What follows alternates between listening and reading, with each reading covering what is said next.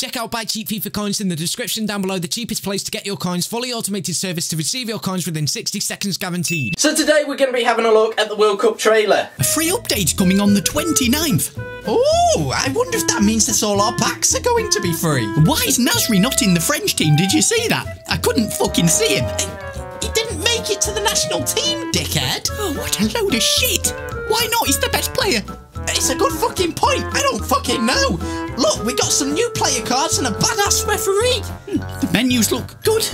Other than that, I don't have a lot to say. Well, we get 12 free packs, so after that, we gotta buy them with our own fucking monies. And you know what'll happen? The 12 packs will be utter shit. Yes. And then you'll get your wallet out like a fucking idiot. And as you can see there, England made it to the quarterfinals. Very realistic. That's real. I wonder if it was penalties they went out. Oh, it probably was, yes. And look at this. Hang on a minute. That's an English and German team with 100 chemistry.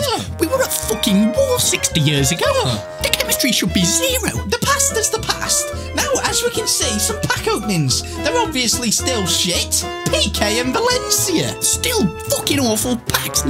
Some things never change. He's got PK again. Oh, fucking hell. He's got PK twice in a fucking row. I feel so fucking sorry for the guy opening this. Yes. No, we get a free pack for our normal Ultimate Team as well. Open it. What's he going to get? What's it? Oh, he didn't open it. That's because he knew it would be shit.